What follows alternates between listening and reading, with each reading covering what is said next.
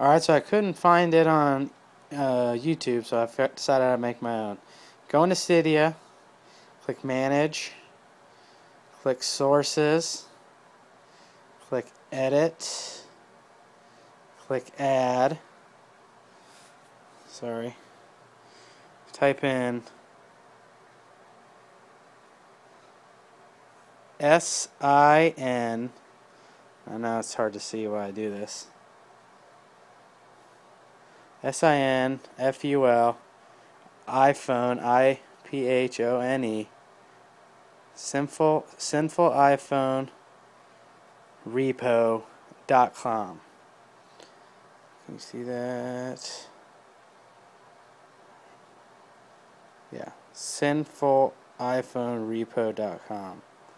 You click Add Source. You click Add Anyway. It's going to install.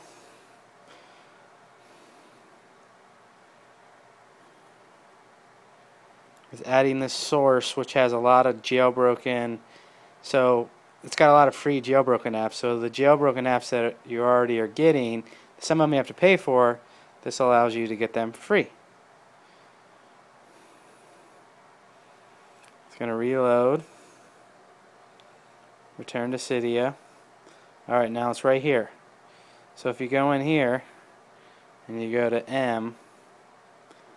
Mywi 4.1 cracked, and you know how to do the rest. You go to install. Shirley already has it on her phone, so it would, you see how it says install and remove. You're not going to have that remove. You're just going to have the Mywi 4.1. You install that, and then it'll probably tell you to restart your phone, and then I think that should be it, and then it should work. I think it works. I'm pretty sure it works with 5.01, which you're on, so we'll see. Hopefully you got all that, and it worked. And in that sinful iPhone repo, there's tons of other, notifier, anything you want. You'll know it's a cracked app, like if you were searching for Mywi with the search feature. Let me get this up. Mywi. Okay, you see how it has like the regular one that says 5.0, which surely has installed.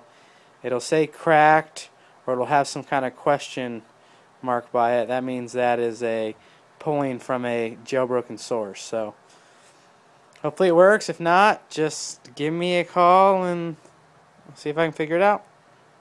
Alright, later.